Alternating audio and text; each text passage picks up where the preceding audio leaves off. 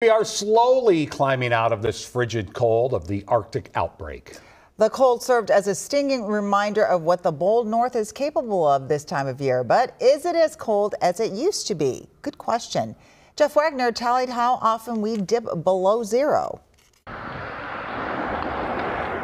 Sunshine, sturdy ice, and a day off from school. The perfect recipe to overpower some of Mother Nature's coldest air of the season.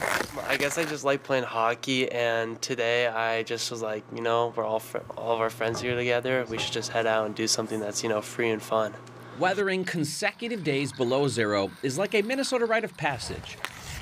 Well, I've heard my parents talk about how it gets even colder and way bigger snowstorms. Words echoed by senior climatologist Kenny Blumenfeld. A lot of people who are around now haven't experienced the kind of cold that used to be much more common in Minnesota. Are we as cold as we used to be? Sure, sometimes it will get really cold and will be similar to the kinds of cold that we had historically, but the truth is we don't get to the levels of cold that used to be more common. That means not hitting 20 below in southern Minnesota or 30 below in northern Minnesota as frequently as decades past. We kind of joke that, here in the Twin Cities and in southern Minnesota, -15 is the new -25. From 1991 to 2020, the Twin Cities averaged 22 days a year where the temperature dropped below zero.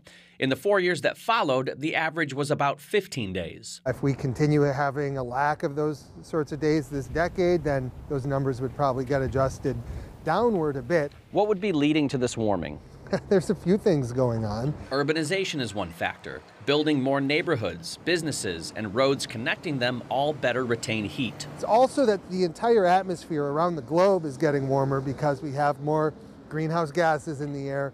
That is basically reducing the amount of cold air that's available at any given time. Less cold air means less snow cover, which in turn makes the temperature warmer.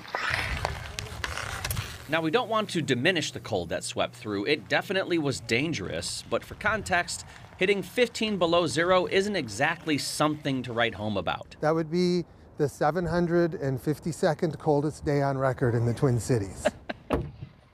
With photojournalist Jose Pascual, Jeff Wagner, WCCO News.